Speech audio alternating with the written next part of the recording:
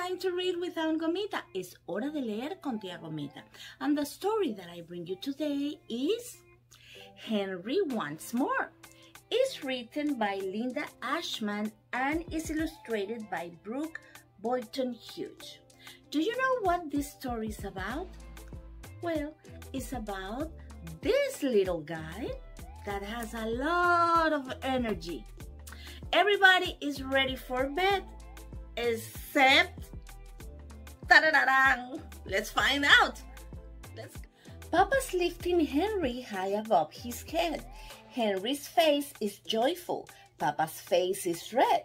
Up and up and up again. His arms are getting sore. Papa stops to catch his breath, but Henry hollers, "More!" Grandma plays piano. It's Henry's favorite song. Henry on her lap claps and sings along. She plays it once, she plays it twice, she loses count at 10.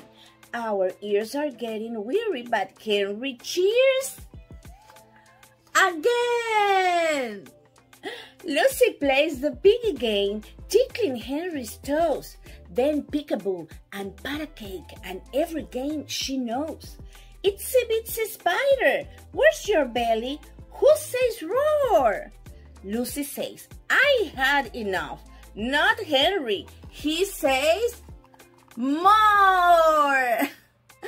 Everybody's getting tired, but Henry's still having a lot of energy. Oh, God. Charlie races Henry up and down the street to the tree and back again. Tree and back. Repeat. Charlie starts to tucker out. He slows a bit and then he tumbles on the shady lawn. But Henry shouts, again. Here's Henry's house. Let's see. Charlie is playing with Henry here. Daddy is playing in the other room with him too. Then Daddy comes downstairs.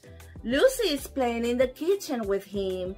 In here, Grandma is singing with him. And here, Mom is painting. Here, they are outside with Lucy, Charlie, and Henry. Mom is in the swing with him. You can see that they are trying to do a lot of different kind of activities, but he's still has a lot of energy.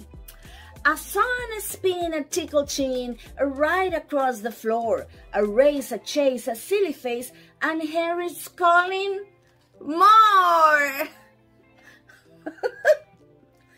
Oh my God, they're all laying on the couch. Even though also the dog and the cat, they are tired. Henry is in his jammies now. The sun's been set a while. He gathers up some bedtime books and stacks them in a pile. Mama says, I'll read you 2. But now she's up to 4. Her eyes are getting blurry. Then she hears a tiny snore. We circle in amazement. Could he really be asleep? Mama eyes us sternly. Whispers, shh, don't make a peep. We watch him softly breathing, laying snug on Mama's chest. And at last, the house is quiet.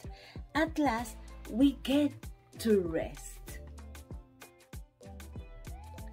Finally, Mama rises, laying Henry in his bed. Then we gently, oh so gently, kiss his sleepy little head. I'm exhausted, Mama murmurs as we tiptoe through the door. But halfway down the hall, she stops and Mama whispers, more. I should went back to give him another kiss. I And coloring colorado, this story is over. I hope you enjoyed reading with me this time. Bye.